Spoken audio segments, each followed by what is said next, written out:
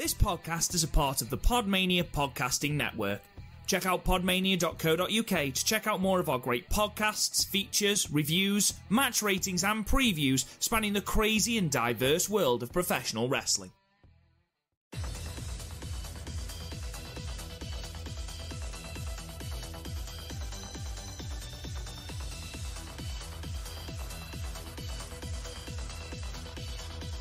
Hello guys, and welcome to the Stardom Cast, your weekly or sort of audio source for all things world-wondering Stardom, right here on the Podmania Podcasting Network. I'm your host, Rob Goodwin, and I'm joined by the man with a job, Chris O'Brien. Chris, how are you today? I've signed a contract, Kate. You're going to fucking jinx it. You said that you've been offered a job. That's good news. By someone on Zoom, though, so they could just go, oh no, we found someone better than them. Do you really think they're likely to do that? I mean, it's a competitive job market. That is true. So what would this job entail, should you get it? She was very vague. Always good. I think it's one of those things of I'll basically be intern and they'll just pluck me wherever they need me. Did you ever watch IT Crowd? I've watched the first half of the season. I could never really get into it. Okay, there's an episode where Jen gets... Oh, no, it's not. It's not the IT Crowd. I apologise. It's Black Books. Oh, I've never seen that. And Tamsin Grigg gets a job, and she just kind of sits there and still has no idea what's going on. And she gives a talk, just using very, very generic phrases, and she gets a standing ovation and things like that, even though she's got no fucking idea what the job does. So it's like in Family Guy when Lois is running for mayor. It's like 9, 11. Yeah. Yeah, exactly. Just buzzwords. Just say buzzwords. Mention synergy, and you'll be absolutely fine. I did say synergy, actually. Did you use the phrase synergy in your interview? Yeah. You're so good. I have to, not to brag, I've had a lot of job interviews. None successful, really. But you've managed to perfect the art of giving the greatest interview answers. Yeah. Okay. And yeah, hopefully. Hopefully, fingers crossed. So, before we dive into the pay-per-view that was on Sunday, the 4th of July. It's the 6th as we record today. Chris, is there anything else you want to bring up before, any tangents you want to go on? What are your 3 favourite types of sausage? Just, that's the kind of weird tangent we go on. I just thought, okay, I'm all out of the way now. You're trying to manufacture random, and it's a bit cringe, to be honest. I watched a lot of UWFI rules things last week. Why? Oh, because of GLEAT. Well, not just because of GLEAT. TJPW did one as well. It was Yamashita versus... What's the puss? Hang on. What's her name? I've forgotten her name. Clearly made a lasting impression on you. Well, honestly, my favourite bit was Yamashita, as always, because she's amazing. You put over Yamashita quite a lot, to be fair. Because she kicks really hard. That's the thing I'm into. I'm a kick guy. Give me some strong ass kicks, and I am golden. No, if you think about my favourite wrestlers, how many of them have strong kicks? Taichi, he has very good kicks. He does have very good kicks. Kawada. Arisa. Daniel Bryan, he has really good kicks and all. True. Ibushi had good kicks back when he was good. Why are you throwing shade at Ibushi? Because he's been shit, Robert. He's been shit. Miyari Miyumi. That's who was in the UWFI thing. I like this thing TJPW do at their, I think they're called Inspiration shows at Shinkiba, where they let one of their stars try out a rule set. Like at the last one, they let Hikari Noah do a hardcore match. Oh, it's not a bad idea. Yeah, and it was against Rina Yamashita, who was really good, and especially at that kind of thing. So, it was really good. Also, I'm still not over Keno setting his foot on fire. I thought about you the other day because I saw someone on Twitter, and they said Muta versus Keno is on its way to be the worst match of the year, and I thought, oh, poor Chris. I don't give a fuck. I've seen what people cheer. I'm on Cage Match right now. And Tam versus Sai Kamatani sitting on a cool 8.15. People have shit opinions, Robert. Well, I can't wait to get into this. Shall we get straight into it? A majority of people are giving it a 9. A majority of people are stupid. Let's get into it then. So, obviously, Stardom gave us their latest pay-per-view offering, hot on the heels of Tokyo Dream Cinderella. Stardom Yokohama Dream Cinderella in summer from the 4th of July 2021 from the Yokohama Budokan. We said on the last podcast that it had run the venue twice before this, Stardom, and had drawn houses of 1,029 and 1,007. Back in October. This time they drew an attendance of 1,135, which is a 13% increase, which is great news. Any growth is good growth. Before we get into all the matches and the shit like that, I thought it goes without saying now, it seems, for the Stardom pay-per-views at the moment, but the venue looked great. And the production. I like the big screen. Yeah, the big screen was really, really good. And there was a couple of people. Starlight Kid, I thought her entrance, having that big screen behind her really, really worked. When the Phoenix... It worked through Nagi. It worked through Nagi for the Tiger. It worked for Sai Kamatani when the Phoenix came onto the screen and she was standing in the middle of the Phoenix. I thought that was really cool. Imagine if she came out to Endo Amore's... what was his fucking Phoenix song called? Consensual Penis. Oh yeah, that's the one line everyone remembers. Holding on to my consensual penis, and I'm like, no. Consensual penis. Like, yeah, the break makes it so much more offensive, Chris. Like, I'm not being funny. That's not an adjective or a verb. Like. But it doesn't go there. That's not where that fits, much like Enzo Amore's penis. Allegedly. He was cleared of all charges, just to put that out there. But allegedly. Well played.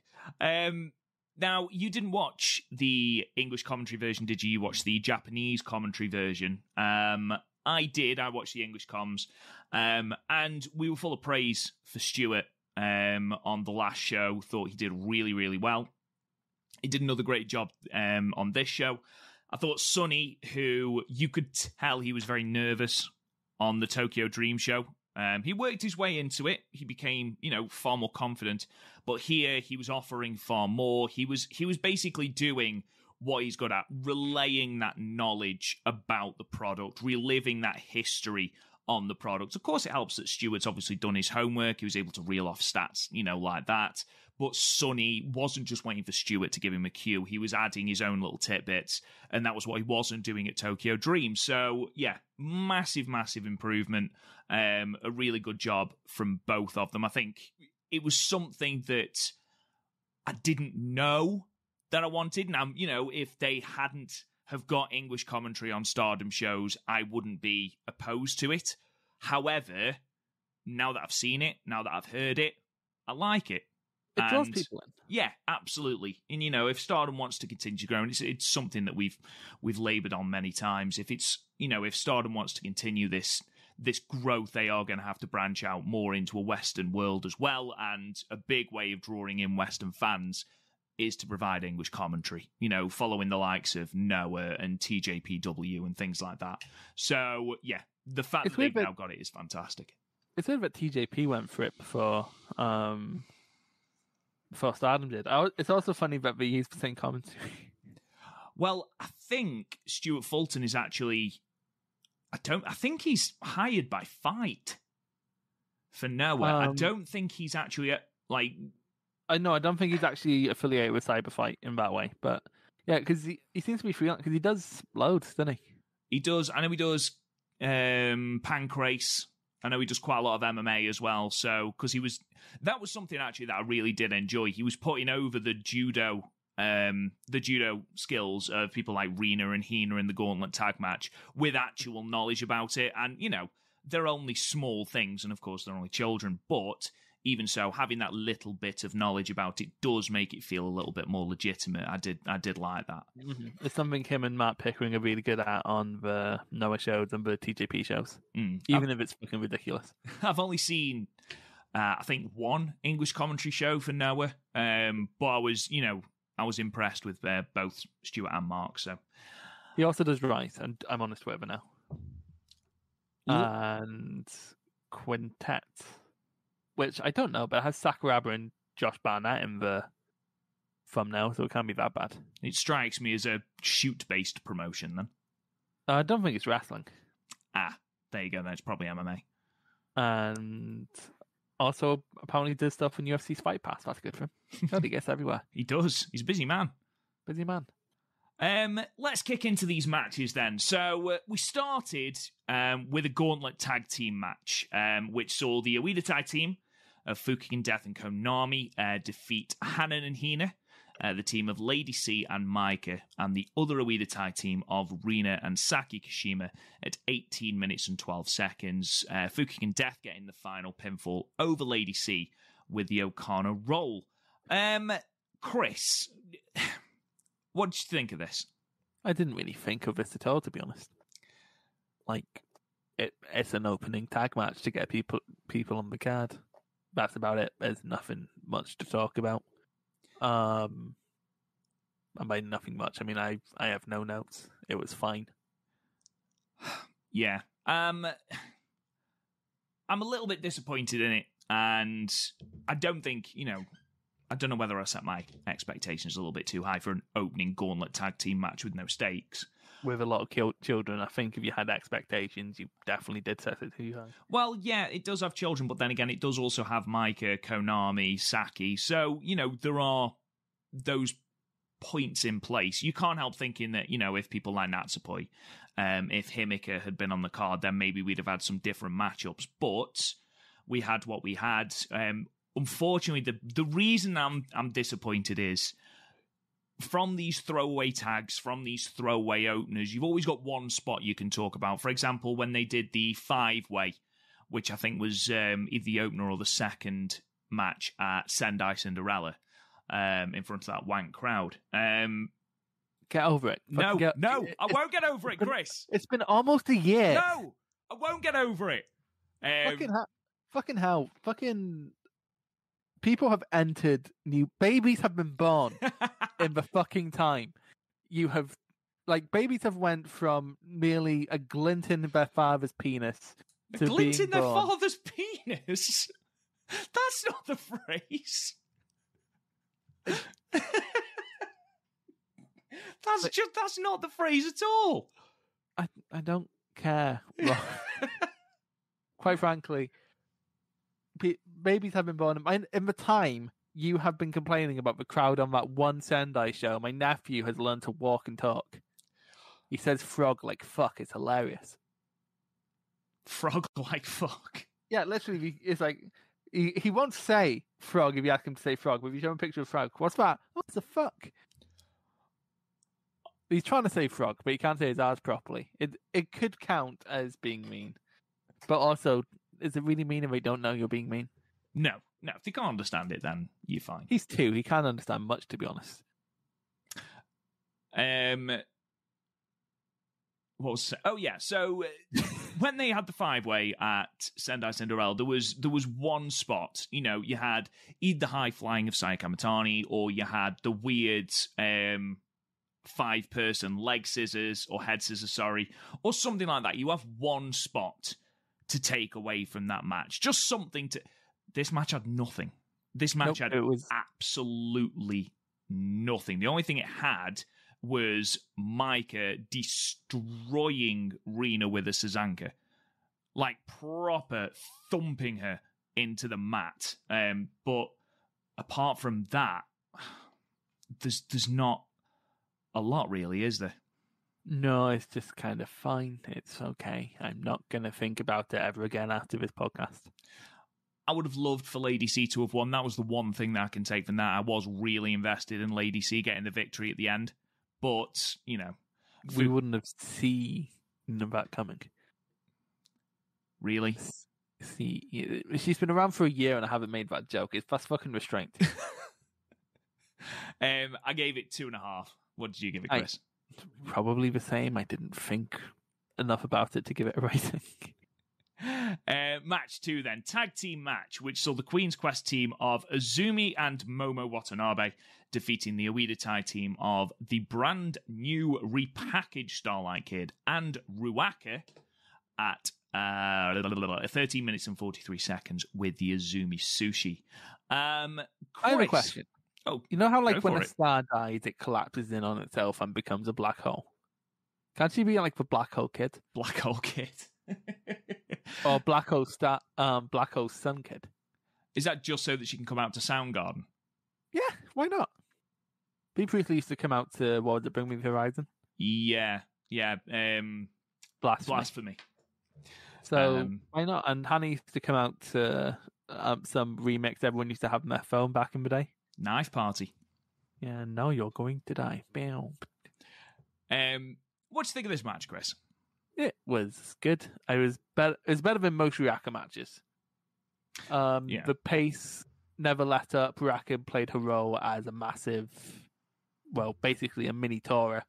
While Starlight continues to be really good. Azumi and Momo are always good. Some of the spots were great, especially between Azumi and Starlight. Starlight fully embracing Oedo Tai just made Oedo Tai one of the best things in, actually, when it comes to this show, the best thing in Stardom. It's just really strong stuff. It's not essential by any stretch of the imagination. Like, I wouldn't tell you to break an appointment to go watch this match. But you could do a lot worse than this for the 30 minutes is on. It's the best Ruaka's looked ever, probably. Which is good going into the 5-star. Again, Starlight continues to be something overtly worth watching, and Azumi and Momo never not deliver on these big shows, even when they're not in any position, and they're normally not in any position. But they always over deliver, so good stuff. What's your opinion of Starlight Kid's new look? Oh, you mean Batif? The entire repackaging. So, the new music, the new video, the general movements and things, and the attire, obviously, which was the big striking feature. What was your opinion? Yeah. Normally, first time out on something like this is a bit of a normally it's a misstep and then they find their feet. Starlight's found their feet on this one straight away. Like, it still feels like Starlight, just evil. Which is good. I really like the new mask design, especially the teeth. Big fan of the teeth. She's wearing long trousers now, isn't she? On one side, yeah. The Zack Ryder. The Zack Ryder, or the Mayu in about 2016 when she had the one blue leg and then shorts on one. I prefer my interpretation. You prefer the Zack Ryder? If she breaks out the Rough Rider, go mental. Be one of the best moments in all of Stardom. I was a big fan of the entire repackaging. I thought the video package of just her face and all that stuff going around, I thought that was really good. The new music's great. Not the best music of the night. We will get into that. But the way Starlight is sort of playing this cute but will kill you at a moment's notice character is brilliant. Otherwise known as the Chris. I enjoy the psychotic laugh that plays over the top of the music. And basically, how can I put this? I didn't want her to go all the way into the heel thing. And in this match, she didn't. But then later on, she did. There didn't seem to have been quite enough from Natsuko Tora and Oedo Tai to push her into being full heel. You mean Stardom's rushing something? Oh no, never. I don't want to say that they're rushing it, Chris. It's not that. Because we talked last week about how good the arc for Starlight Kid was. And it is. I've enjoyed this transition. And I messaged you, or I put it on Twitter, that this is going to be the start of a fucking mega push for Starlight Kid. And we'll talk a little bit about what's next for Starlight Kid later on in the podcast. But it would not surprise me if this is the start of a astronomical push for her. Overall, I thought she did really well. The only thing that irked me about this match is why the fuck would you not give Starlight Kid the win here? Now, I know that you've said because Ruaka's in the match and she's a pin eater. That's fine. That's fine. And in any other situation... Quite frankly, she didn't, because also Starlight didn't take the pin. The pin isn't a direct result of whatever Starlight does. And no one's talking about the result coming out of this. They're talking about what happened after the white belt match. So, like, really, in the grand scheme of things, is it ideal? No. Is it trivial? Yeah, kind of. It's not trivial when you consider what happens later on in the show. Yeah, but when it happens later on, but what happens later on in the show overshadows this? Even so, Stardom had the opportunity. I mean, it's a running joke now. Momo is buried. Hashtag. Hashtag Momo buried. She can afford to take a pinfall here, even if Starlight has to cheat to do it. Azumi, the commentary team, the English commentary team, did a fantastic job, especially Sonny, of highlighting the history between Starlight Kid and Azumi, and how Azumi couldn't beat Starlight for the future belt, and how Starlight couldn't beat Azumi when it came to the high-speed belt. What a way to get that first pinfall over Azumi by not only having fully transitioned into this heel character, but by cheating to win. It makes her look strong, which is what they clearly want to do, even before, the awfulness at the end of the show. It's clearly what they had in mind. So let her have the win here. Ultimately, would it have hurt Azumi or Momo, who are in no title pictures at the moment, would it have hurt them to eat a pinfall here? Say, I don't know, say Ruaka hits them with the weird vegetable crate that she carries round that looks like it wouldn't hurt even if she swung it as hard as she could. Okay, she does that. Starlight hits the moonsault, win. Azumi or Momo don't look any weaker because they've cheated to win, and Starlight gets the victory. The focus is on Starlight because, let's face it, despite how fantastic Momo AZ are, the focus wasn't on them in this match. The focus was Starlight Kid. The focus was the full transition of Starlight Kid, the full descent into madness of Starlight Kid, which is highlighted by the video package, which is what I like so much.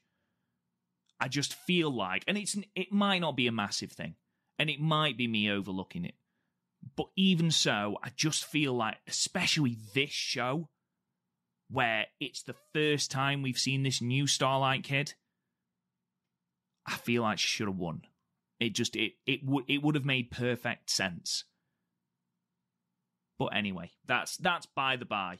Other than that, the in-ring was good. You're absolutely right, Chris. It is the best we've seen Ruaka ever. I thought she played off the fact that, you've got Starlight and Azumi and even Momo to a certain extent, performing that higher level wrestling, that quicker wrestling, that high-speed wrestling. And then you've got Ruaka, basically, as you put it, that Tora character, that strong bruiser character, which I'm hoping that she'll grow into as she gets older.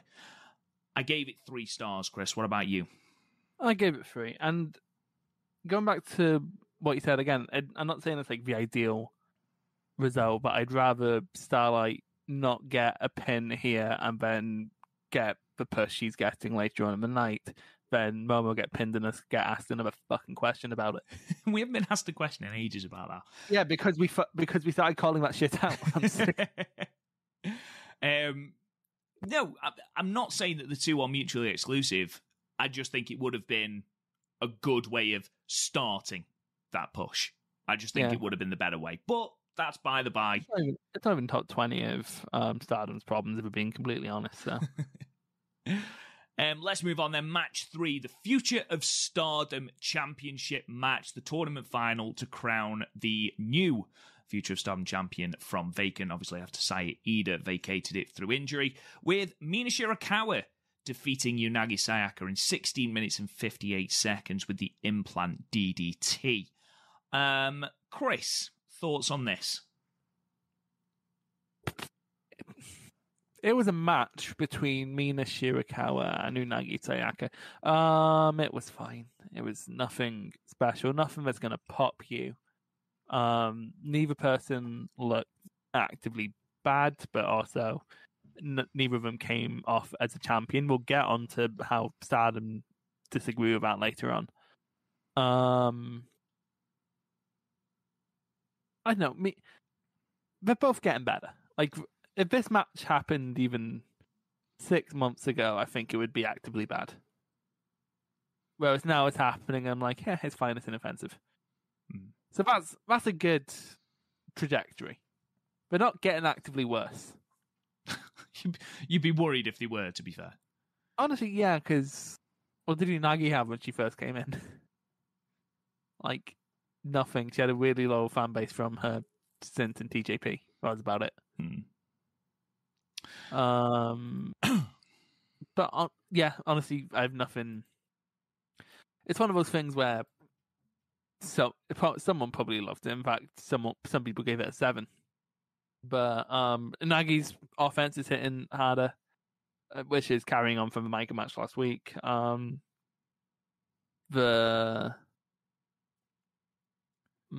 Mina, in terms of offense, Mina sort of stayed the same, but again, she's above where she was. Like, they didn't feel out of place for a rookie bout. But problem is, they're going to be compared to Micah and the Sayas, who are the last generation of Future, and they were basically all super rookies. So it's a bit unfair towards these two in that respect, because it's hard to live up to those three. Yeah, certainly. It did sort of make me cringe a little bit when Sonny referred to Unagi as one of the golden stars of Stardom. This was a lot. I came into this with pretty low expectations. I've not, been quite open about how I've not been overly enamored with Unagi's matches. And she's had the odd good match, but she's had the odd good match against someone who has the ability to carry her. And I didn't think Mina would be able to do that. However, they put together a more than serviceable match. Certainly Unagi's best singles match since she's been in the company. No, I think the bank and one from last week's better. Do you think? Yeah. I like this one more, I think. Just because they've had... Sorry, I'm eating an orange at the same time. Fucking degenerate. What? Eating an orange while on the podcast. You'll be eating it into the microphone next, like the guy from a fucking Lucha meme show. No, the reason is, one of the things that I've not hated, that's a strong word, but hated about Unagi is that she's shown nothing. She's shown no fire, she's shown no desire. She's shown resilience, but there's been no real fire behind her offense. Wasn't Fire and Desire a team? It was Mandy Rose and Sonya Deville. Yeah.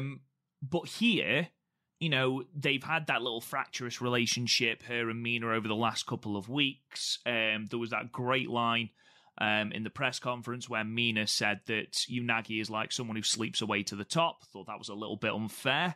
But even so, there was that little fire between them. And if this was just a normal singles match, you'd have Unagi sleepwalking through her match, which she started to do.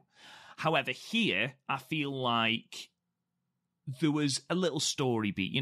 Both women wanted to have that championship, that first singles championship. Now, don't forget, this is Mina's first ever match for a singles championship. Mm-hmm. So she wants to be the one who is basically the first out of the two. It's almost like a race between the two. Who can be the first one to get that singles title? She doesn't think Unagi's worthy. She's made it a point that she doesn't think Unagi's worthy. But in this match, Unagi surprised her with the fire that she brought out, with the aggression she brought out, as though, and I think I put this on Twitter as well, both women were willing to bench their friendship if it meant that they would come out of this match with the championship. And I thought that because we saw another level to Unagi that wasn't just base Unagi, that infinitely makes this better. Infinitely makes this better. And the closing stretch was actually pretty decent. Mina making sure that she polishes off Unagi with 2 implant DDTs makes Unagi look strong in defeat. Unagi's offense, like you said, was a lot crisper. It was hitting a lot harder, which is my main issue with Unagi, amongst others. So here, she did a good job. The right person won. We'll get into what Unagi gets for losing this match in a moment. But yeah, I gave it 3 stars, Chris. What did you give it? 2 3/4, 3. It was fine. Yeah, it was inoffensive. They did nothing wrong, and it surpassed my expectations. Yeah, but my expectations were it was going to stink up the joint. Exactly, yeah. When you go in with low expectations. My expectations were it's going to be the worst match on the card, when in reality it's only the 3rd worst match on the card. I think that's harsh. I mean, there's 6 matches on the card. Yeah, okay. So post-match, Mina offers a hand. Unagi refuses to shake it. Says that well done for winning, but I want to be the next in line. Basically, when you defend your championship, you said you want to defend your championship. I want to be the next in line, which is absolutely not how it works. You've just lost. But Mina, who apparently in her infinite wisdom is now matchmaker, said, I'll tell you what, why don't you go for the belt that is hierarchical above mine? And if you win that, then you can come and challenge for the Future of Stardom Championship. And that was that. The thing I love about Stardom is how logical it is. So Unagi lost the Future of Stardom Championship match and is now somehow the number 1 contender to Syuri's SWA Championship. Falling upwards. What the fuck? Yeah, falling upwards. It's weird, isn't it? That's... What? That's nonsensical. I wish I could fall upwards like Unagi. Imagine that. I can get fired and then go to, I don't know, be the head of France or something. I could run France. There's a lot of people disgruntled. I've seen a lot of people on Twitter who are disgruntled, people on our Discord who are disgruntled with how big a push Cosmic Angels are getting, with Unagi, the fact that she's already the Artist of Stardom champion. She's had 2 shots at the Future belt. She's now going for the SWA belt. It's almost as blatant as for DDM stuff last year. The monster push that they're getting, and the fact that, not to be horrible, but, you look at the Artist of Stardom title matches, and to put it bluntly, it's Tam and baggage. Tam carries the matches, Mina does some things, and Unagi is also there. That's sort of how they feel, and it seems to be a sort of cut, rinse, repeat formula with them at the moment. Now, if this is an indication of where we're going with Cosmic Angels, then there's going to be improvement. If they're going to continue having a friendly rivalry between Mina and Unagi, that's a unique dynamic between them, and I think that could bring a little bit of intensity to their matches. But if they just continue with Unagi gets the shit beaten out of her, Tam bails her out, then, I'm not surprised people are getting annoyed, to be perfectly honest. But yeah, it's pretty unsurprising that people are getting a little bit disgruntled with the push of Cosmic Angels, and unfortunately Unagi seems to be bearing the brunt of that because of, who she's taking over in the old pecking order. Let's move on then, Chris. Let's move on to the Goddess of Stardom title match, with the champions ALK defeating Magma, Kaguma, and Meiwa Watani in 20 minutes and 42 seconds after Julia pinned Kaguma with a Northern Lights bomb. This was great, Chris. This is very good. Koguma showed a lot of, I was about to say spunk, but I'd probably get pulled up. A lot of heart? It was a very gutsy performance from Koguma. She's been spending the last month getting her ring rust shaken off, so she can now finally add these narrative elements, and turns out she's quite good at these narrative elements. She didn't falter at any point. There was no real botches, although Julia doing the top rope octopus was a fucking show of faith, doing that to a rookie. Do we still count Kaguma as a rookie? Don't forget, she's been out of the ring for 6 years. Yes, but... yeah, I'm thinking that's long enough to, because it's not like someone like Daniel Bryan coming back after several years, and he was previously the best in the world. She was she had less than 80 matches before, and then went away and came back. So I think it's been long enough that I can kind of count her as a rookie. Okay. Like diet rookie. Rookie without the shame of being a rookie. Rookie light. Yeah. Would you like to tell the people how you describe Julia? Yeah, when they came out, ALK, with their Daft Punk masks, I thought that Julia looked like Ziggy Stardust. And why did you think that? Because orange. Could you think of no other orange thing? Couldn't. No. There was no other orange thing that crossed my mind, so Ziggy Stardust went straight for Ziggy Stardust. However... I just thought Power Rangers, to be honest. You just thought... It was a bit like when the Gorillas of Destiny came out in those helmets for the first time at Wrestle Kingdom 13. Oh, aye. That was a weird one. It was a little bit like that, but... Imagine if it came out like the Gorillas of Destiny. Yeah. I can imagine Julia as a Tamatonga, to be fair. Yeah. But yeah, the best section of this match were the exchanges with Shuri and Mayu, obviously. Yeah. They have very good chemistry. People saying it was calling back to their match. I think people are fanficking that rivalry into being bigger than it is. We had one match. Julia, as always, holds her own. She's a great presence. Her backdoor drivers are sickening. As a Northern Lights bomb, I much prefer her current offense to stuff like the Julia driver, which kind of looked cool, was a tiny bit convoluted. But then we have something like the Northern Lights bomb, which can come out of nowhere and is about as devastating. You still dropping them on their heads. Mm. So really good stuff. And the match was it was a simple tag formula. They worked over Koguma. May got shine in before they started beating up Koguma again. And it's simple, but it worked. It created while DDM aren't necessarily heels, there's not really a massive heel-face divide in Stardom. Julian and Shuri took the roles of facto heels and played it well. The pre-tenured workers worked very well around Koguma's strength. So just really good stuff all around. Mm. Between their matches against Momo AZ and their matches against MK Sisters, ALK are fast becoming one of my favourite things about Stardom. Yeah, but they've this is the best match we've had for the title so far. The other two they had were also very good, the Queen's Quest and Mayu and Starlight. And then the last we say about the match where we won the belts are better. Yeah, they're really, really solid. Yeah. Like, they're gelling more and more as a team. And we stand up for the rest of DDM because they dress like we're about to go fishing.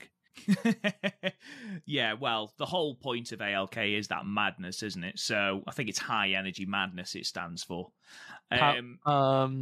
Julia, as a bold person, hasn't been as powerful as I was hoping she would be. I was hoping she'd be joining the Akiyama Muto revolution. She's not putting anyone over. No, but I do like the orange. I'm a fan of orange. Not Neo Nomura, completely wrong person. Naomi Yoshimura wants his look back, but otherwise. No, I enjoyed this match immensely. I thought Koguma was the MVP. How we went from the start and Julian no-selling Kaguma's offense as though she wasn't worthy.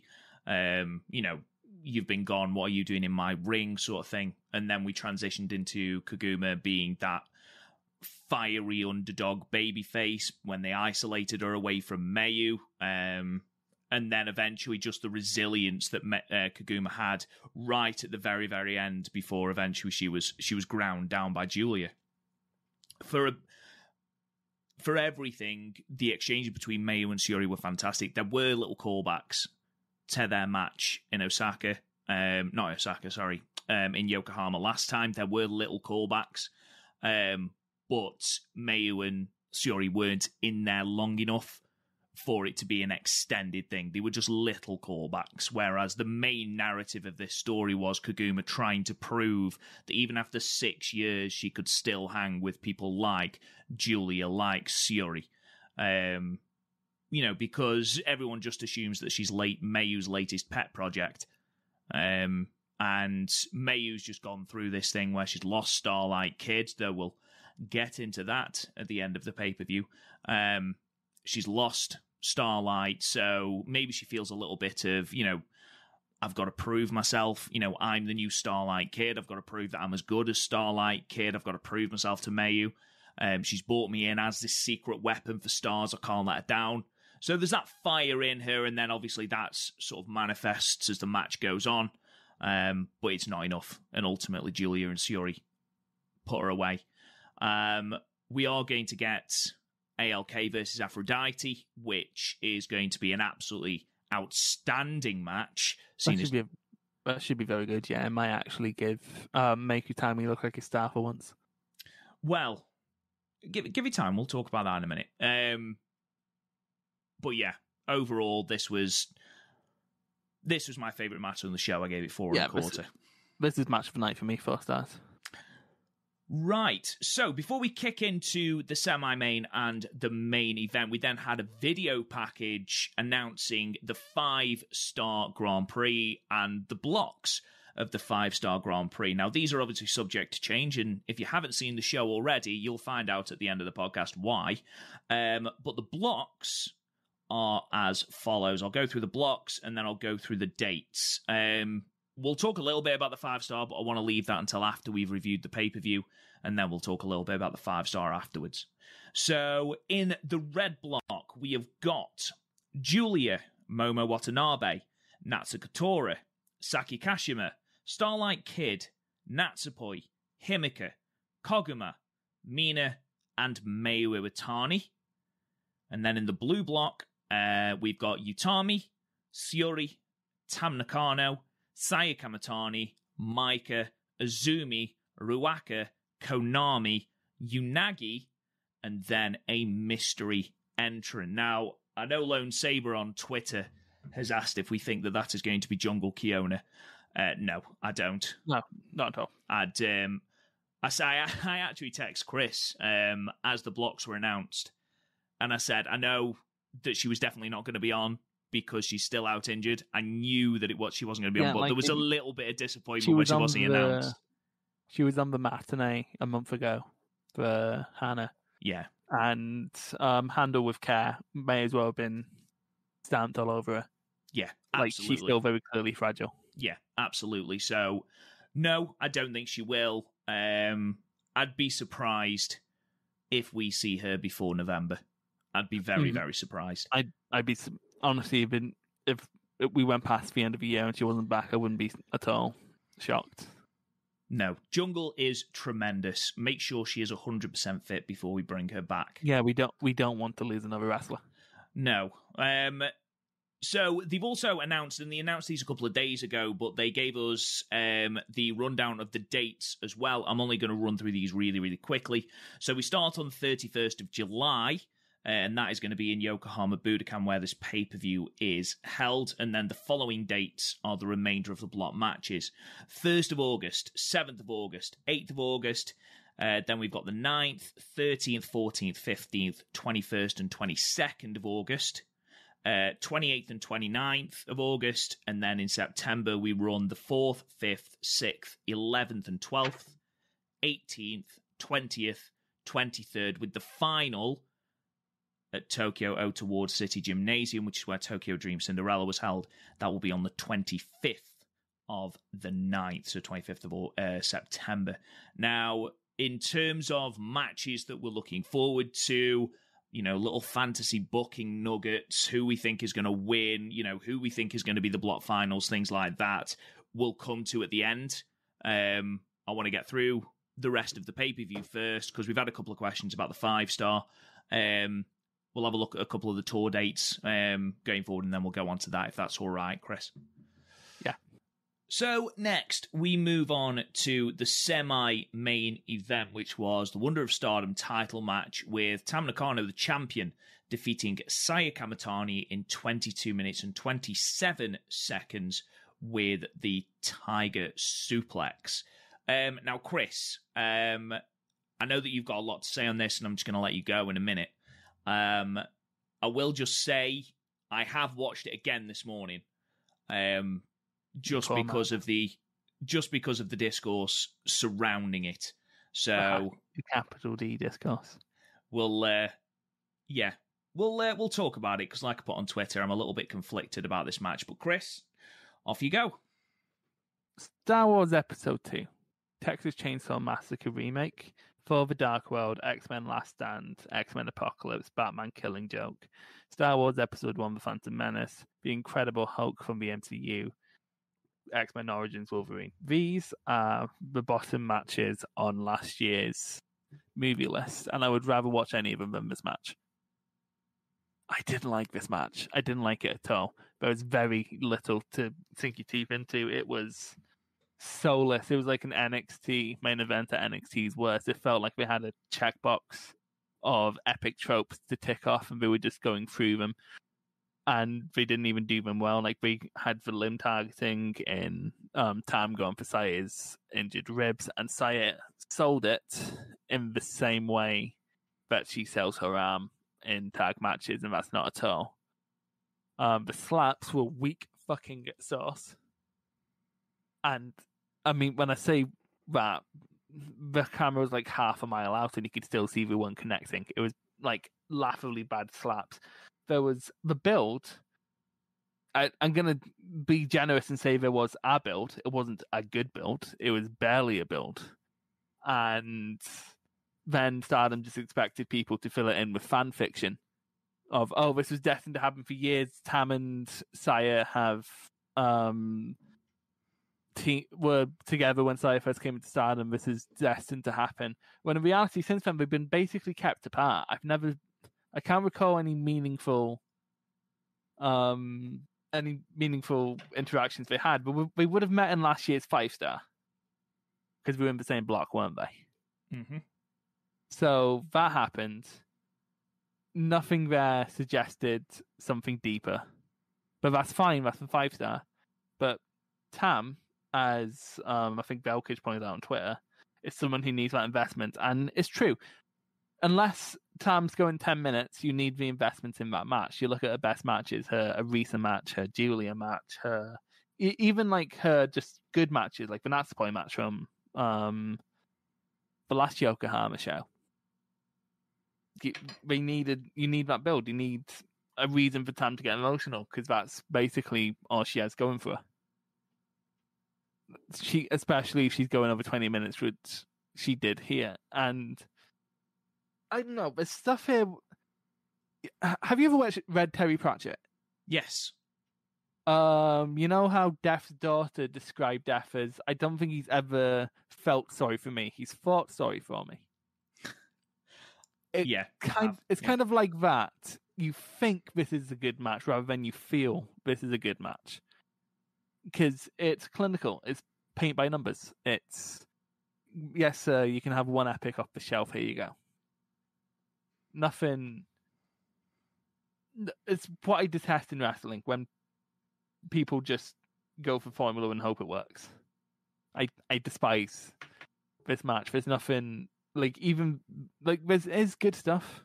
Like, Tam and Saya are at their core good. There were some decent dives. Tam's attempt at the limb targeting at the start could have been good if Saya had held up her end of a bargain, which she didn't at all, because selling isn't anything to do with just rubbing the affected area and moving on. It was all fine. It was all, like, fine, the good stuff, and the rest of it was actively bad, actively annoying. I have nothing good to say about this match.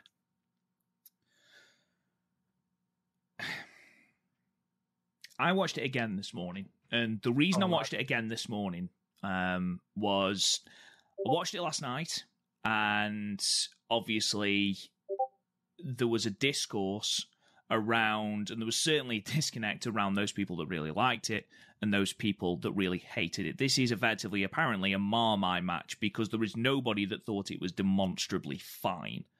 You know, you either loved it or you despised everything about this match. I fall somewhere in the middle. Now, after I watched it last night, I was disappointed with Saya's selling. I thought it went too long for the story they were trying to tell. It suffered from the build.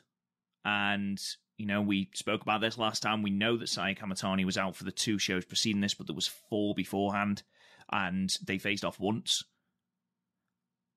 However, they built up more to the future match when we built up to this. Exactly.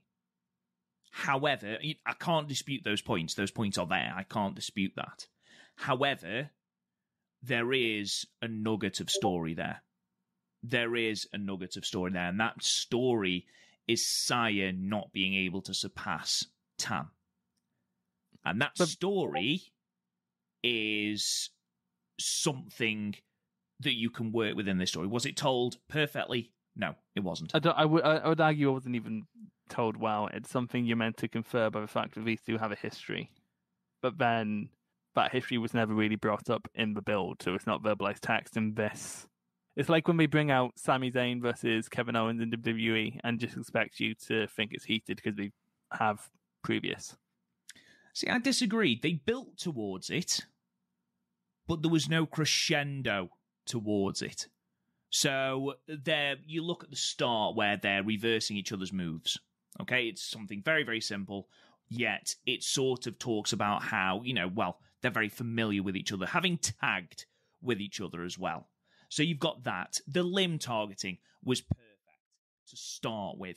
Tam did a really good job of manipulating Saya into really uncomfortable looking positions, driving her elbow into those ribs. Saya, the first time she did the dive, and then she went down holding her ribs and was down for a while. That was great. That was perfect selling, but it stopped. And that was the thing. Nothing was consistent for me in this match. Now, there was the bit at the start, a lull in the middle, and then I'm going to talk about the end, because there were bits I really liked about the end, and there was bits that I really didn't like about the end. Now, in terms of the end, both women kick out of each other's finishes. Now, that says a lot about Saya's determination, her determination to be better than Tam, her determination to not only be level with Tam, as proved by the post-match, but to surpass her. She doesn't want to be in the shadow of Tam, in the shadow of Utami anymore. She wants to surpass Tam, and that is enough to drive her to the kick-out. Now, she hits Star Crusher, and Tam kicks out. Now, that, on its own, I don't have an issue with. Someone's going to have to kick out of Star Crusher at some point. I think Utami managed to... She managed to get to the ropes, didn't she, for Star Crusher, I think. At Budokan. So, yeah. But nobody is kicked out of this move yet. Now, I don't mind this because Tam and Saya, Tam was her mentor. It's sort of poetic that Tam is the one that kicks out the Star Crusher. But nothing was made of it. Saya should have been devastated. Saya should have been literally on all fours, no idea what to do next. I think that sort of encapsulates my issue. Like, there's hints of something there. But Stardom is expecting you to fill in the gaps to compensate for their lack of build. You know what this reminds me of? Go on. Is Taichi versus Okada from last year. Where mechanically, sure, most things are fine. This match wasn't botchy. With the exception of the slaps, everyone hit their moves relatively well. But I don't give a fuck. It feels like this is how they wrestle because it's put into an AI and they wrestle like that by design. No, I get that. I do get that, and I understand that. And that's the worst thing in wrestling. Like, I look at some of them, and it's something I'm finding more and more in my old age. That it's something that I'm finding more and more that I prefer matches with an identity than I do to these kind of epic. It's sort of why I'm souring on Ishii matches, because a lot of Ishii matches don't have their own identity anymore. Whereas I look at something like, I'm just consulting a thread, take the Noah match from last year, the other week rather, between Nakajima and Masa, where was it as well wrestled as something like a Taichi versus Okada? Probably not. Like, it's fairly rough and tumble, couple botches, the headbutts were disgusting, but there's an identity there. There's something to cling on to. Same with, say, Miyahara versus Jake Lee. was it their most well wrestled match? No, but that through line of Kento dry heaving because his guts are being targeted gives it something to hang on to. Charlie Evans versus Jessica Troy, the leg stuff into Charlie Evans being edgy gives you something to hold on to. Whereas here it's just epic spots for epic. Like, a lot of Stardom matches have the slap off. A lot of Stardom matches have the big exchange of finishes. This is, if you were to tell Fire Pro to do a Stardom style main event, this is what would come out. And that's fine for something like the 5-star or the Cinderella, because A, that's not going to hurt your total too much. It would just be another decent match in a good run in the tournament. When it's on a big stage like this, you need something to cling on to. A nothing title match is damn near unforgivable on something like this, especially for someone as hyped as Tam. You know, like, because that's one thing Tam's good at. She can layer a story. Because you look at the Julia match from Budokan. If that story wasn't there, that heat wasn't there, that urgency wasn't there, that match would be a hot mess. Which this match kind of was, because they didn't have their narrative elements in place. It's like a script that was rushed out on first draft. It's like when you've handed in your homework 2 minutes before it was due. There's hints of potential there, sure, but it's not there. They've missed the mark on every aspect you can judge a big title match on: build, on action, on emotion, on heat. I don't think it ticks really any of those boxes for me. Because if I want good action with no context, I'll just go watch highlights video on YouTube. That's not why I come to wrestling. I agree with everything you've said. And, we had a chat yesterday over WhatsApp and everything about this match. And, the slaps are awful. I mean, there's sometimes when exchanges like that happen, you can play it off as exhaustion. And I think that's what they were going for, but that's not how it came off at all. Yeah, it just came off as weak slaps. I would somewhat subscribe to that theory if they weren't moving their head for the slaps. Yeah. Like, we were bobbing back and forth like a child. Like it was proper theatre kid shit. It's like watching a poorly edited movie at that point. Like, the fact that they changed the angle a few times during the slap exchange. They couldn't find one angle that made those slaps look bad. See, the thing is, the exchange itself was terrible, but then about 2 or 3 minutes later, you've just got the single slaps, and that was great. You've got slaps work fine, and it's funny because we went into slaps and chops in the main event, and like that really put V's to shame. Yeah, like it's weird because Tam can work stiff. We've seen it in like a recent match, even in a Mayo match from 5-star last year, and a Julia matches, but she didn't here. She was almost pulling her punches. And look, here's the thing: I can understand not disliking this match on the level that I do or some of us do, because honestly, the reason I hate this match is that is a specific to the way that I enjoy wrestling. Whereas, but I can't agree with people calling this a match of the year contender. I can't agree with the majority of people on Cage Match giving this a 9 out of 10. No, I am in agreement with you there. It's not a match of the year for me. However, I don't hate it as much as you by any stretch. It feels like people are giving it a match of the year moniker because Stardom is this. I'm not going to say emerging because it's been on the precipice for a while now, but it's quickly becoming a prestige wrestling thing, like what New Japan is, like what Noah was, like what All Japan was. And people don't want to be no one wants to be the person to say, nah, they fucked up. And like, as you said, you agree with me on basically every level. This match fucked up. This match failed. What they wanted to achieve. Because I'm going to be frank, going into any Tam match going forward, I'm going to be apprehensive after this. Coming into any Saya match going forward, I'm going to be apprehensive on it. See, that I disagree with. We've had enough from both women. No, with Tam. No, here's the thing. With Tam, this thing, because for me, it's taken away my confidence for her to pull a match out of thin air, I should say. Like, she can... You look at... With the exception of short sprints, I don't think she's someone who can do something without a build, can do something great without a build or without a story. Like, how long did it take her and Julia to work out their cadence enough to be something great? It took a few months, and then really it took until Budokan for it to become fully realized. No, because they had a match at Yokohama. That was good. That was good. It was good, but again, I'm saying that was that happened, and it was good. It was very good. 4.25, I believe I gave it. It was a very good match, but it took them 6 months to get to that, and then it took them a year to get to the level of heat that they wanted. Tam needs time to build something, and we didn't take. And I think this match shown it, because with Natsuko, they took the time. They built shit.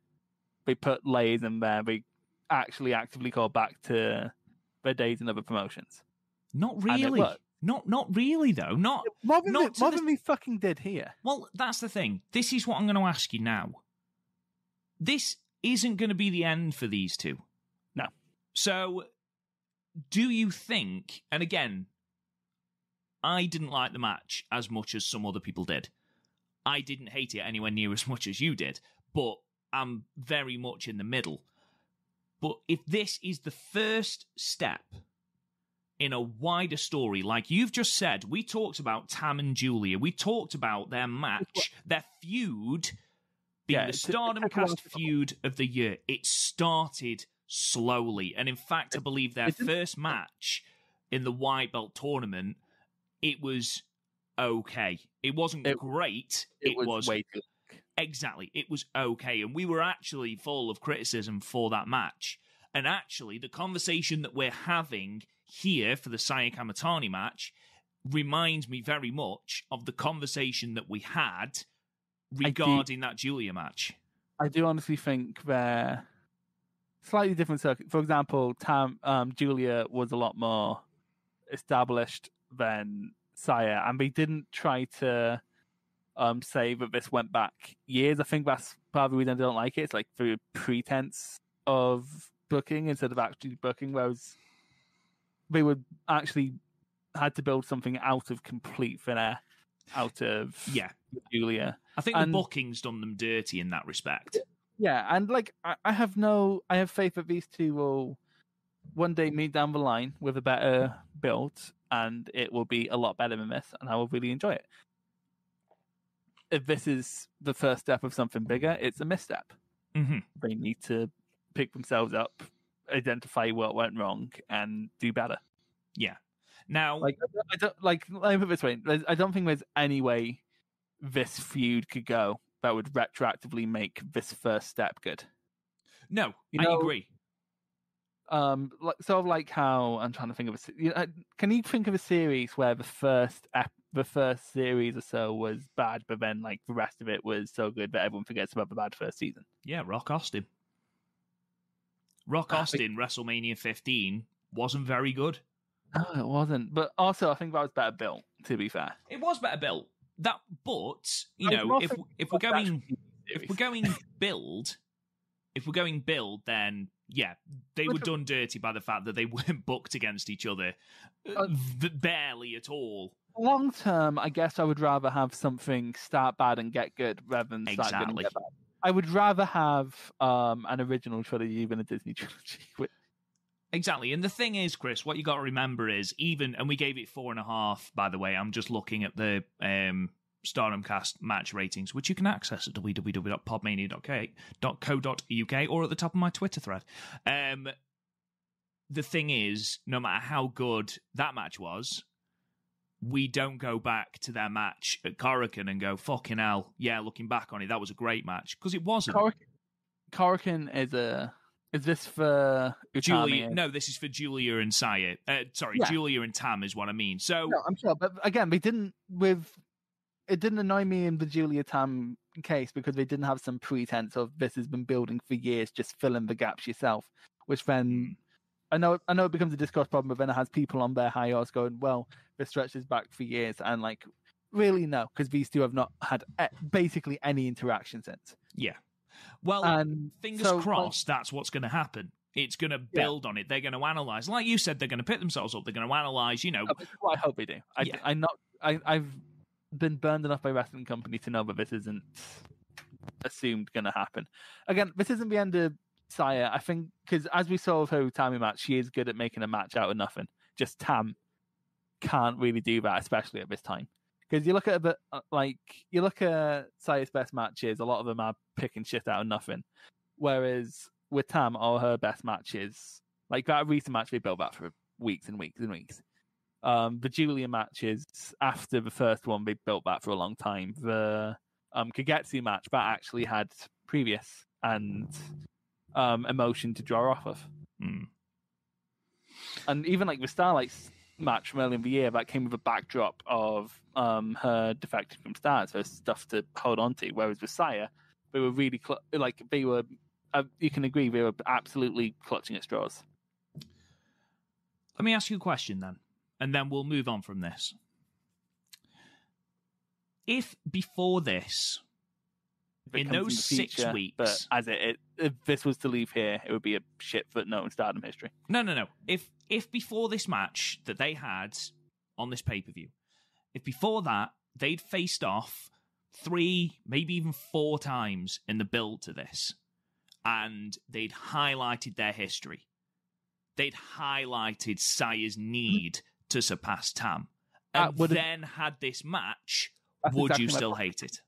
I wouldn't hate it on the level that I do now. Right. If they had this exact match, I still wouldn't think it's a good match because it's not good. It's like, even when you strip away all my problems with the build, which only amplifies my problems with this match isn't very good. Because if it wasn't for the build, I'd be complaining more about Saya's selling. I'd be complaining more about how the finishing stretch was just kind of weird to me, and how some big moves sort of came out of nowhere with no pomp and circumstance.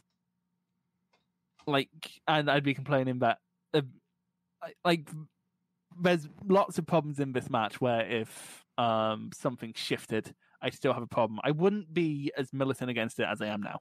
No, but I wouldn't like it. Okay. Now, as I said, this isn't a case of like Utami and Shiri, where the outside factors inhibited what was otherwise an incredible match. Okay.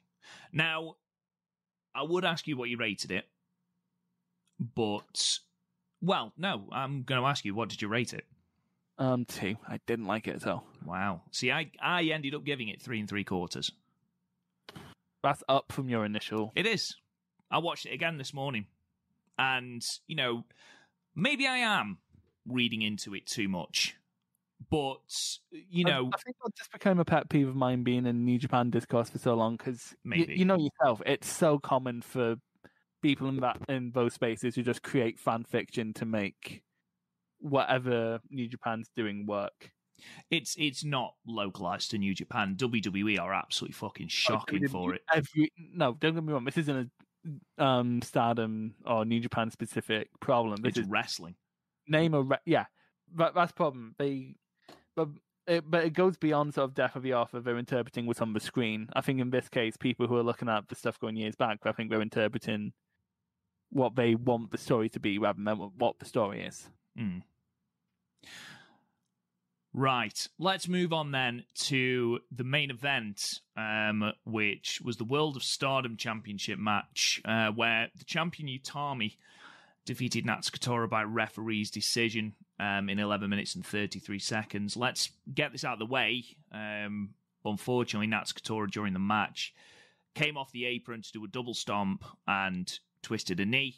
The referee opted to stop it, which in hindsight was a very good idea, as it turns out she's torn her ACL and is likely going to be out for 12 months. Now,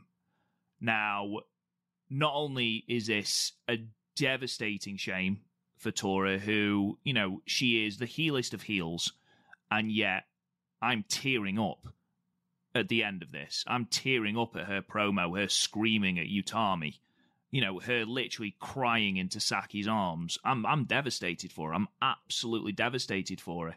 And Armani Shoe Exchange made a great point on Twitter. It highlights that it's not only the grind of wrestling, the amount of dates you work that mean you get injured. It's little freak accidents like this. And this was a freak accident. She just landed funny. And you can see it happen. And it's awful. It truly is awful. Of course, this means that Tora is going to miss the 5-star. And it looks like, she might even miss the 5-star next year, depending on how serious the injury is. I think what else bothers me in regards to this is because this match, it was everything I wanted it to be. In those 11 minutes, I loved what I was seeing. It was shaping up to be an absolute fucking banger. These two women beat the living piss out of each other. Big Match Tora showed up. And by the way, I referenced the fact that Starlight Kids wasn't the best music of the night. Fucking hell did Natsuko Tora's music fit an arena. Holy shit. She felt massive when she came in. She was dressed like Kagetsu. I'm sure that wasn't a fluke. She felt huge. She felt like an actual threat. Utami came out, and I have never seen her as more of a champion as I saw in this entrance. That aura of her seems to grow with every single entrance. Putting her dodgy booking in the build aside, putting this feud's dodgy booking aside, for a moment, these two looked like they were going to put on a fucking belter of a match, a real belter. And unfortunately, you can't do anything about it. It's a complete freak accident, Chris. It's dying. This isn't a wear and tear. Like, this is one of those things that could just happen at any time. It does remind you that these people, these wrestlers, they put a lot just to entertain us. Absolutely. And I think that's a sentiment that can get lost behind people using it in bad faith to derail criticism. Which is a shame because it's true and should be acknowledged, especially when something like this happens. Because it's not like this match started off bad and then it's just compounded by an ACL injury. This match was fucking great. Oh, but it was amazing. I didn't expect Tora to go fucking full mount. And then as soon as Utami starts slapping her back, she's like, well, probably not a fucking good idea. It's probably not a good idea at all to annoy her. The fucking double leg takedown. What the fuck? Where's that Tora been? Yeah. Holy shit. And it wasn't a bad one either. It was like an actual... It looked amazing. It isn't like Okada or Bushi strain of technical wrestling where they just flail for the nearest limb. It's it was actual grappling. It was great. And then because it's so hard to go into a full mount and make it look like you actually earned your way into that mount. And she did it. And then when Utami gets into the strikes, that's such a concession on her part. She's normally the technical leader at the start of these matches. Even against Shuri, she was 50-50. Her going into the chop exchange, that was such a concession on her part. That's a great story beat. And then because Tora's in her head, she can start fucking about like the rose in her mouth before the splash. Oh, that was fucking great. I loved that. The fact that she baited Momo out, beat her down with a cane, stole her rose and put it in her mouth. She felt like such a heel. This felt like such a coming out party for Tora because all those things we thought they were missing. Like the shoddy booking. It was the shoddy booking of Oida Tai. It's not just the booking because I don't think something like a match with Julia was beyond saving. At that point with the booking, but they went comedy in that match, and it was a weird choice. It was the wrong choice, completely the wrong choice. She felt vicious. She felt like the head of a vicious heel faction. The last year, this time last year, she was an unwatchable afterthought. We actively skipped their matches. Yeah, I actively skipped Oida Tai matches and rued every 5-minute shit show I had to watch him a 5-star. Because you knew it was going to be a DQ. Yeah, whereas Tora hit here, she some people were rolling their eyes at a Tora defense in the same way they were rolling their eyes at a B Priestley defense. Is why I've stopped doubting Utami. Because even if there's no build, and let's be frank, Hero's next, like all the build was backstage that no one saw. Which, I must admit, and this is something I did mean to say earlier, for the lack of build which we had, and it's pretty inexcusable, the video packages were great. Yeah, the video packages did a good job, and but there was actual interaction, like Tora attacked Utami backstage. There was stuff to go off here. Yeah, absolutely. There was far more than the white belts as it transpired. Yeah, and that it's so weird because she did several big spots, did Tora, and the thing that done her in was a bad jump off the apron. Not even from the turnbuckle, from the apron, and it's such a shame. And I remember I was watching in the Discord and I laughed at that, thinking, "Oh yeah, that's going to hurt someone," and then it was just innocuous. Is the best way to describe it. Yeah, it's so bad when this happens on such a routine move. Well, it's the thing is, Chris, she'd just done a frog splash through a table off the top turnbuckle, and was fine. Yeah, there's no way you could prepare to come down as hard as she did there. It's not even like she came off from a large height and did this. She came up from 3 foot in the air. Not even that. She barely jumped. That's the thing. Yeah, she basically dropped. And it's such a shame because honestly, I think Tora. I wouldn't have been surprised if Tora won here the way this match was going. Genuinely, I was thinking the exact same thing. The way Oweda Tai are being booked at the moment, it would not surprise me if Tora won. And it wouldn't anger me. It wouldn't annoy me. Especially after a match like that. Because this match felt so different from the other Utami matches. And can we just take a moment?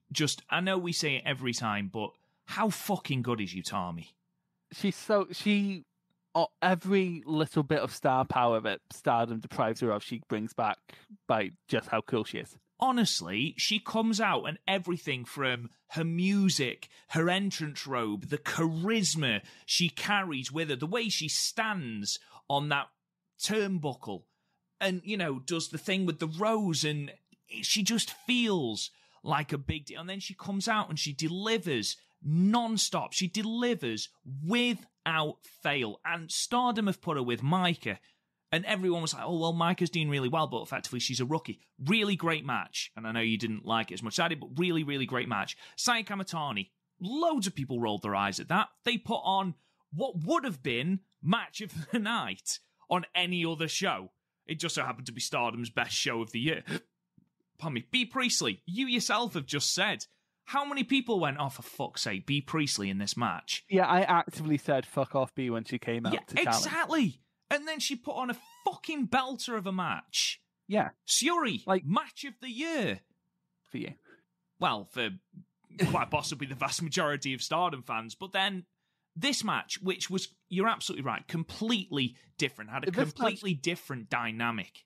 And it had it had a unique voice, it had a unique office. It had its own cadence. This didn't have the same cadence as a Stardom main event normally would. And honestly, the way it was going, this might have been my favourite match of her reign. It wouldn't surprise me, Chris, if this was going under 20 minutes anyway. Yeah. I wouldn't surprise. If this was a blitz, I wouldn't be surprised. If this was like a quick blitz through Utami and then she builds herself back up through a 5-star or something. It's such a shame. There's so many. I don't think there's a bad way this match could have gone, because if Tora loses, it's business as usual. If Tora wins, Brave New World kind of thing. I don't think there's a bad way to go about this. And that's so rare for Stardom nowadays. And then through no fault of anyone, it's so bad because I can't even. You want, when something shit like this happens, human nature, you want to point your finger at something. But there's nothing to point your finger at in this case. No. Nothing at all. It's not bad booking. It's not people not being safe. It's the most innocuous injury. And it's stuff like this always reminds me. We had a football final, and the day before, it was the really prestigious final. Loads of football scouts were going to be there. And I was, this is the match. And I leant over to get the remote and I pulled my back. Literally, I leant over to pick up the remote and I pulled a muscle in my back and couldn't play. there's nothing you can do about it. It's just one of those things. My friend sneezed and pulled all of the intercostal muscle between her ribs. There's nothing you can do about it. It just, unfortunately, it just happens. And unfortunately, it's led to just another long-term injury. You know, you look, that's Jungle Kiona, that's Natsuko Tora, that's Saya Ida, are all out now with long-term injuries. Not just that, their main event scene was depleted at this time last year as well. This is just what happens. Sometimes it's Stardom undoing. They'll either push workers too hard, or in the case of Arisa, didn't force her to get checked soon enough. And we'll let lingering injuries get worse, and then boom. Because part of what you need to do as promotion is understand that you can't let wrestlers decide their own whether or not they can go to the hospital, but also you can't abuse that power. But in this case, this isn't that. This isn't wear and tear. This is fluke. So I don't think there's a single way I can put this other than it's shit, innit? It's bad. I feel so sorry. The fact that she was so human, and sometimes you forget that they are people. You know, you just see them as their characters. You know, the people that they portray, and just seeing her dead. And she knew as well. As soon as she lay down and the doctor came out, she knew. And she's literally having to be held down by Starlight Kid and Saki because she wanted to carry on. And they're like, you can't, okay? You might have broken your leg. Please stop. And just her yelling at Utami, it's awful to watch. It really, really is. Obviously, we're not going to rate this match, obviously. But yeah, we wish Natsuko Tora the very best. Fingers crossed it's going to be closer to the 9-month sort of time than 12 months. But from everything I've heard from apparently every corner of Twitter and the news realm, it looks like it's going to be 12 months. So just devastating. Something we didn't actually mention at the end of Tam Nakano and Saya Kamatani. After that, Saya Kamatani refused to shake Tam's hand. Basically, Tam said we should fight together. Saya ignored that because she doesn't want to fight with Tam. She wants to fight above Tam. And Starlight Kid came out. It's awkward being the only 20-something among a bunch of people in their 30s, isn't it, Rob? Shut the fuck up. Starlight Kid came out and challenged Tam for the white belt. And that's going to be excellent. That's going to be amazing. And actually brings me on to the next point of our podcast. Stardom have announced the dates and the cards of the Stardom Cinderella Tour 2021, which is the tour before the 5-star. Now, there are about 7 dates, maybe even 8, but I'm not going to go through every match on every card because fuck that. There's no point in me saying it because you won't remember it anyway. So what I'm going to say is I'm going to say there are title matches on these cards, so I'm just going to read you out the title matches, basically. So the 6th of July, which is today as we recorded, there is an Artist of Stardom Championship match with Cosmic Angels defending against Utami, Izumi, and Saya. And then 10th of July in Osaka. Why didn't that happen on a build-up? That would have been a perfect build-up match. You mean when Cosmic Angels defended against Oida Tai? I know. It should have been the other way around. Cosmic Angels. It's literally the perfect. Yeah, I know. 10th of July in Osaka is the SWA Undisputed Women's Championship match between Syuri and Unagi. Don't forget, Unagi did eliminate Syuri from the Cinderella tournament as well, so there is that. I'm not going to say that yet, because I'll ask. On the 21st of July in Sapporo, we've got the white belt defense, Tam Nakano versus Starlight Kid. I think Starlight is taking that, Chris. I wouldn't be surprised. I really do think that Starlight is going to take that for a multitude of reasons. But then I feel like Starlight will beat Mayu in a defense as well. But on the flip side of that, is Tam's arc complete until she's faced Mayu for the belt, till she's beaten Mayu for the belt. But Stardom seem to have completely forgotten that feud. So Who knows? Stardom something. Never. On the 22nd of July, again, in Sapporo, we've got back-to-back Sapporo dates, is the Goddesses of Stardom match between ALK and Aphrodite. That is going to bang, and I can't wait for that match. There is also a lot of Stars versus Oedo Tai on these cards. Like, this is on a Stardom show. Never. Like an unbelievable amount of stars. A lot of Mayu and Starlight Kid facing off. A lot of Mayu and Kaguma versus Starlight and Konami, which looks very tasty. Now, a quick question. Something that has come out of today's Korakuen show has led to a match on the 17th of July, Chris, in Takadanababa. Yes. Mm. Do you want me to say it now? Or shall I say it on the next podcast? Say it now. Okay. Because I'm gonna be on Twitter. I'm gonna get spoiled anyway. Well, yeah, exactly. So if you don't want to hear it, ladies and gentlemen, just fast forward a couple of minutes. The match for the 17th, basically Konami challenged Mayu after their match and said, if you want Starlight Kid back, we'll give it to you, but you've got to beat us in a 5-on-1 handicap match. Which Mayu accepted. May's gonna die. So May's gonna die. Yeah. Na, na, na, na, na, na, na, na. On the 17th of July, Mayu versus all of Oedo Tai, which... You're gonna have to watch that like we're doing in fucking Clockwork Orange, aren't you? You're gonna have your eyes fucking forced open. Do you know what? It actually makes sense in the feud. It makes sense. It makes sense for May's character. May. I'm tired. It makes sense for May's character because she's not exactly. I don't think she reads very much in character. It does. It makes sense in that sort of regard, but it also makes sense. This way she's not going to lose anyone else. It's her fault she lost Starlight Kid, so therefore she's on her own. You know and what ultimately, I really hope happens. I hope Mayu somehow wins. She nickel and dimes her way to a win, and then Starlight refuses. How good would that be? That's not going to happen.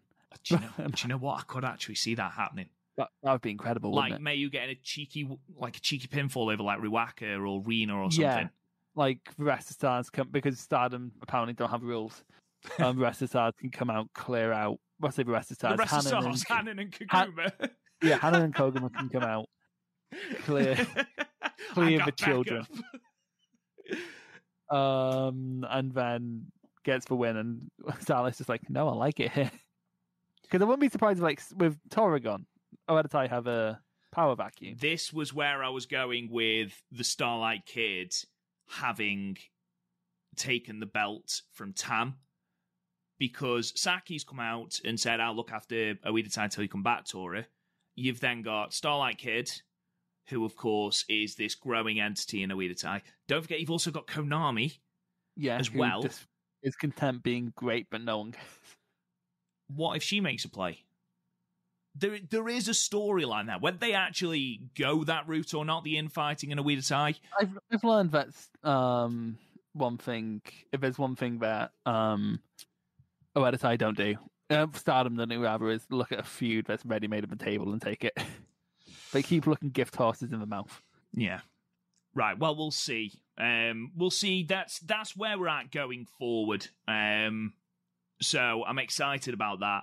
I think realistically, the only belt that I see changing hands is the white belt. I think the tag belts are going to stay with ALK. I'd be absolutely gobsmacked if Unagi took the SWA off Syuri. Absolutely gobsmacked. I think it could be a good match, but, it depends how much Syuri is going to hold a hand. And then, again, I'd be surprised if Utami, Izumi, and Saya take the artist's belt off Cosmic Angels, though I don't know who is left now to take the belts off Cosmic Angels. I think they've run through everyone. I'm pretty sure that's either Defense 7 or Defense 8 for them, so I don't know. Factions. Someone's put on Twitter a picture of Goto, Ishii, and Yoshihashi and said the next challenges. I mean, It wouldn't surprise you if Yoshihashi ate a fucking pin. Oh, Yoshihashi, my beautiful baby boy. Right, just to end it then, Chris, we sort of glossed over the 5-star. Let's look back on at the 5-star. The blocks, just again, Julia Momo, obviously it's not going to be Tora now. We don't know who is going to be filling in for her. There is no Fukigen Death on here, so it could be her, could be Lady C, could be Hanan, we don't know. Saki, SLK, Natsupoi, Himika, Kaguma, Mina, Mayu. And then blue block, Utami, Syuri, Tam, Sayaka Kamatani, Maika, Azumi, Ruaka, Konami, Unagi, and a mystery guest. The first thing to ask is, who do you think is going to be the mystery person? Yoshihashi. I'd love it. Maybe he'll get a win. I'd love it. Yeah. Hiroshi Tenzan. Will Ospreay. Him and his ankle. It would not surprise me if it turns out to be Rin Kadokura. No, because Marvelous don't run a ton of shows, so did Marvelous have any show? I don't know, I'm asking you, you wouldn't know. They've got their anniversary show in July, that's the only show I'm aware of. Then you can easily book the 5-star around Takumi Roha's coming back, that'd be a big gap. That's who I want. That's who I want. Whether that will be who it is, I don't know, but I hope it's an outsider, because outsiders add a lot to it. Because we see some variation of these matches over time through tag matches, right? So an outsider just adds that unknown element, like when Marufuji and Shingo went into the Champion Carnival, or even like Moxley in the G1. Yeah, exactly. Like it adds so much. So I hope it's an outsider and not just Lady C. Well, Velkage has said on Twitter that they have said it's going to be someone from an outside promotion. So. Okay. You look at the working relationship that Stardom have with Marvelous. We are working on the Marvelous show, so maybe that's where it will be announced. Maybe. So, might be Mei Suzuki. It could be someone from Seedling. It could be Nene. Or, could be Nene. Could be Shiko. Shiko's injured, isn't she? Is she still injured? She's still out? Fuck. I'd say Asuka, but they're a freelancer, aren't they? So, well, if they're a freelancer, I suppose they could go in. But they wrestle all over the place. Oh yeah, that is true. So, like, are they willing to not work another promotion for a month while they work basically consistently with Stardom? I doubt it. Yeah. So if it's from, I'd like Nene, because that would probably be the best use, especially since again Seed's one of those places that don't run a lot of shows. Yeah, if it was Nene, I'd want her in red block just so that Momo could get a win back. But that's by the by. So yeah, I guess we're both. It could be Rin Katakora because of the Mayo connection. Why do I keep saying Mayo? It could be Mayoshuki. But I imagine it'll be one of those three. Iroha, Hoshizuki, or Katakora. I'd love it to be Iroha, but we'll see. We'll see. She's only just come back from injury. Throwing her into a tournament might be hard. Yeah, that might be a bit mean, yeah. Maybe it's Lance Archer. Maybe. Mad Genius Val on Twitter has asked, besides the obvious and Julia winning the tournament, what do you guys think will be the main takeaways from this year's Grand Prix? Whether it be people being elevated, the direction of Tam's reign, etc. I'm going to lump all this with, who do you think is going to be in the final, Chris? Who do you think is going to win it? That sort of thing. Okay. So, first of all, in terms of what do you think the takeaways are going to be, aka what's going to be the capital D discourse? I think it's going to be the same as any round robin where people are like, oh my god, these people are so good, why aren't they pushing them? And Stardom will go ahead and not push them. Konami. Like, you're going to get Konami having good showing, Natsupoi having a good showing. Momo.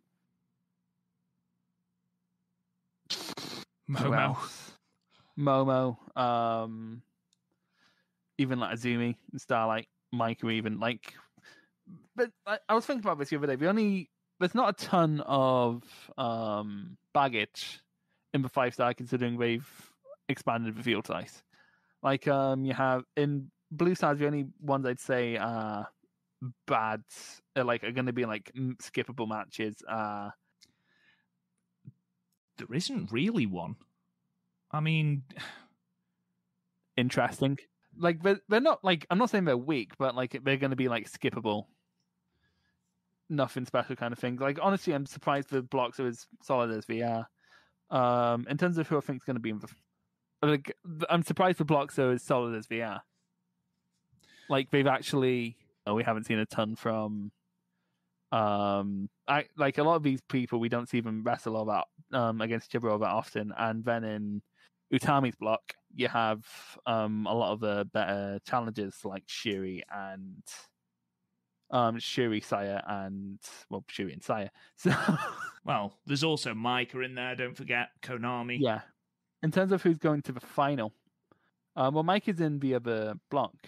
Mike's in Utami's block. Oh, she is. Utami's basically getting the two of her challenges, which is interesting. In terms of who I see in the final, we can happily rule out any champions. Would you agree? Yeah, 100%. So Utami's out, Shuri's out, Tam's out, and Julia might be out. Oh no, sorry. Right, I see what you mean now. No, I disagree then. Right, who do you think's ruled? Right, who do you think's ruled? Let's start with who's ruled out. So from Red Block, not going to the final, Momo, Saki, hashtag Momo's buried, Natsupoi won't be going there. You know who won't be going? Tora. Tora, Kaguma won't be, Mina won't be. I think Maya will lose on the final night. I think Maya will be there or thereabouts, but she'll lose on the final night. And, if logical booking sense prevails, she's in a block with Starlight Kid. Have Starlight Kid be the one to stop her getting to the final. Yeah. This year, for me, is a more obvious winner than last year. You look at Blue Block and you think, for me, it's between Konami, Sayuri. Is that a head pick or is that a heart pick? No, Be real. You look at who hasn't got the ability to go through. Unagi won't go through. Konami won't go through. The Outsider won't go through. I wouldn't be surprised if Unagi fucking went through after that Cinderella. Azumi won't go through, which leaves Micah, Saya, Tam, Sayuri, and Utami. Tam won't go through unless she hasn't got the belt. She might do. I don't see Micah going through. I don't see Micah going through. Utami won't go through because she's champion. Although she could go through and lose in the final, but I don't think that'll be the case. I don't think, but kids, that's just old Japan shit at that point. Well, at that point, then, if someone beats her to stop her going through, that's also a ready-made challenge. Yeah. So, realistically, I mean, if you've got Julia going through in Red Block, which I have because I think it's very, very obvious who's winning it this year, who would you want Julia to have in the final? I guess Tam would draw. Julia Tam is a great shout. What about Julia Sayuri? Shuri. Yeah, it depends how long we make that go again. But what if, Chris, and this is something I've seen repeated by a lot of people, what if Sayuri tops the block having beaten Utami? And then we've got the next installment of that at a future arena show later on. That wouldn't be the worst. Shuri and Utami is a hot property, especially especially to newcomers. Exactly. And I'm not saying it's a bad way. I think at that point people are just trying to shoehorn setting up this rematch in there. I'm not saying that's not worth. That's actually a surprisingly logical way of booking to come out of Stardom Twitter. But I wouldn't be honestly. If someone upset Julia, I wouldn't be surprised, to be honest with you. I guess in her block, there's not a ton of... in terms of Julia's block, I don't think there's much competition, apart from maybe May. Yeah. Tora would have been competition. Absolutely, I agree. Momo in theory is a threat. Momo in theory is absolutely a threat. She's got to be high up the block. I don't think she's going through. She's certainly not winning it. Yeah. Because she's got absolutely no heat going forward. And she's already challenged Utami at the moment. So this reeks of Julia's coming out party for the red belt. I've seen, I think it was Armani Show Exchange, saying that the main event of the first show, Yokohama Budokan, run it as Utami versus Shiori, that first block match. That makes perfect sense. Yeah, it's that of the finals, quite frankly. Yeah, absolutely. You're running 2 arenas during this. Make sure that Utami and Shiori is headlining one of them. Make sure that, and then you want Julia and Mayu as your other one. Make it proper front load that show. Have your best matchups. So leave Unagi at home. I'm joking. So I never asked you, Chris, because I pretty much went balls out and said Julia's winning it. Who have you got to win it? Who have you got to win this tournament? And who do you see as being your MVP of the tournament? Similar to how we both said, I think we were both in agreement that Konami was our MVP last year. Well, here's the thing. MVP and Best Wrestler, I think, are 2 different things. Well, yeah, who do you think is going to be the most considered? Whose matches are you going to look forward to? Who's going to have that great tournament? Probably have consistent performances. She's not really done much single stuff this year. No, that's true. She might be raring to go. Who knows? I think Himika could do well. She does really good in these short blasts, as does Tam, as does Momo. Momo kind of something stalled Momo last year, but I can't quite tangibly say what that was. No. Like Momo wasn't as good last year as you'd expect her to be in the 5-star. No, I don't know what it was. But again, we said this all through last year's 5-star. Don't expect actual 5-star matches from. Are we still doing the 20-minute time limit? As far as I'm aware, there's been nothing announced to say that they're changing it. So yeah, maybe do expect more longer matches. I think Starlight could really prove herself. She's having a great year. The now with limited singles pushes. Definitely. So that could be the same with Azumi. Azumi was great last year and all. Honestly, basically everyone who isn't Unagi, Ruaka, Mina, or Koguma has a chance of wowing. It's going to be an interesting 5-star. I love the fact that you still haven't told me who's going to win. You're just like, I'm going to keep that close to my chest. Because everyone's saying Julia, and I feel like I'm going to be a contrarian if I say anyone else. Be a contrarian, Chris. Go on. I could see Tam losing the white belt, going through 5-star, going for the red belt. I could see it. Because we have to remember, they don't always do this big... Stardom aren't always inclined for this big climb to the top, like people are booking for Julia, where she goes down and goes back up. Despite that would be logical. Whereas you look at last year, Utami just kind of won. This wasn't like a big build that was going on for years and years and years. Well, no. she wasn't around long enough for it to be years and years and years. But so it could just be someone wins it. You know? Could be. Yeah, no build. Could be. That's the beauty of a tournament like this, I suppose. Yeah. So who knows? Who absolutely knows? Well, I think let's knock it on the head there. In terms of recording for us, when it comes to the 5-star, I think we are at the mercy of Stardom World uploads. So we're going to try and do, a week of the 5-star matches, if that makes sense.